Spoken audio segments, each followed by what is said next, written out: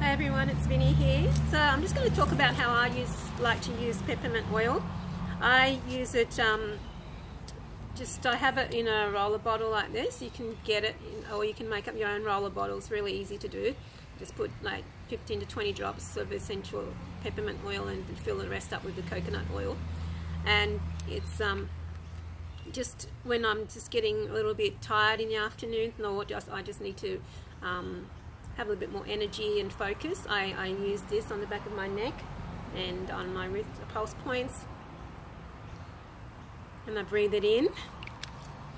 I also use it before I exercise. I might put a drop in my water bottle, or just put it on topically, and that gives me more energy to get through the start and get through the exercise as well.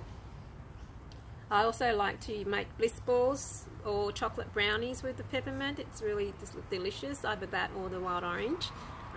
So you only need like 3 or 4 drops of peppermint oil in your recipe to make it really delicious.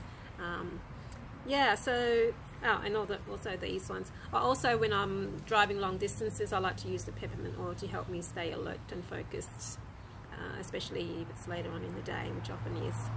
So yeah, sometimes I also apply it onto my muscles to help relieve muscles soreness. So you've got these little sample bottles, so you can just use that. They haven't been diluted, so if you want to dilute it, just fill it, put some carrier oil like coconut oil or olive oil or almond oil into that bottle and fill that bottle up with it. There should be at least 5 drops in there. Yeah, so that's how I use peppermint oil. So let me know how you would like to use peppermint oil.